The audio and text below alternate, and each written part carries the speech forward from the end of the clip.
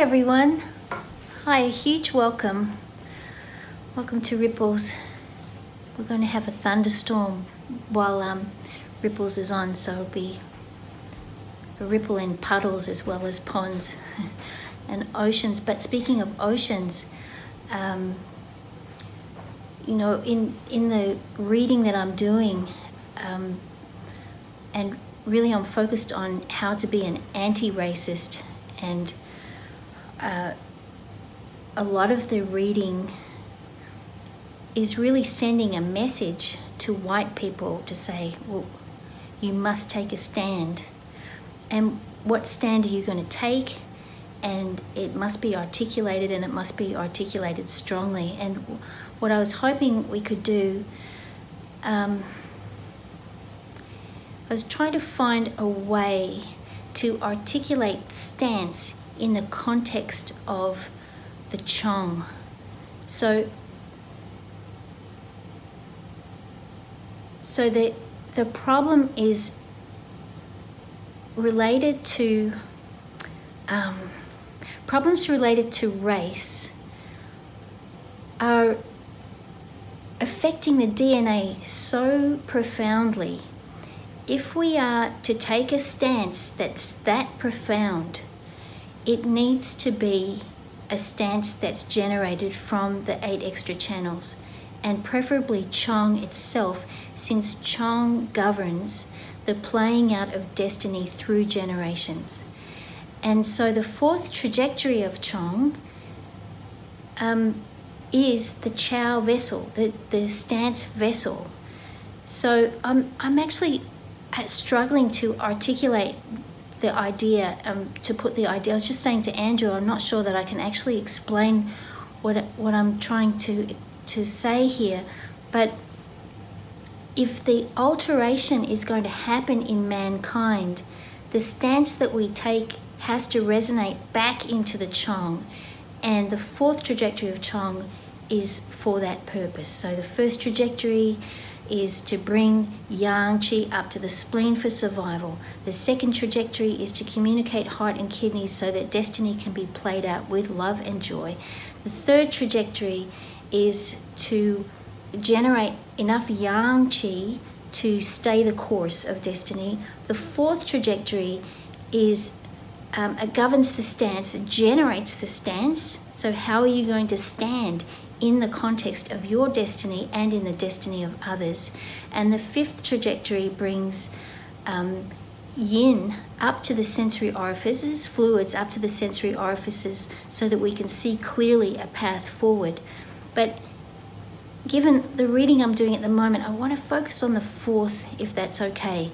How are we going to stand? How are we going to be articulate in a way that is anti-racist and not passive and not apologist, but constructively? And so the points that I think might best be chosen for that are, well, so as you know, the Chong creates the chows from the point that's directly anterior to the heel of the foot. So it's called kidney prime, or Jeffrey calls it kidney prime. So it's, let's say that's your heel. Kidney prime is right there, whereas kidney 1 in the textbooks is way up here. So kidney prime way up against the toe. So I don't really want to needle into that. Let's just say that the Chong has already birthed the chows, and then how are we going to balance how we sit in the world? Those two, that balancing action is generated between Yin Chow Mai and Yang Chow Mai. So we're really interested in kidney 6, the illuminating sea, which is about how we own it within ourselves. And Yang Chow Mai comes from bladder 62, the extending vessel. How do we extend ourselves out into the world and honor ourselves and the world? And how do we extend ourselves within ourselves, honoring ourselves and the world? So the chows balance each other, and when they're in balance, when we feel comfortable within ourselves and within the world, the stance is balanced. We don't wobble. We stand firmly.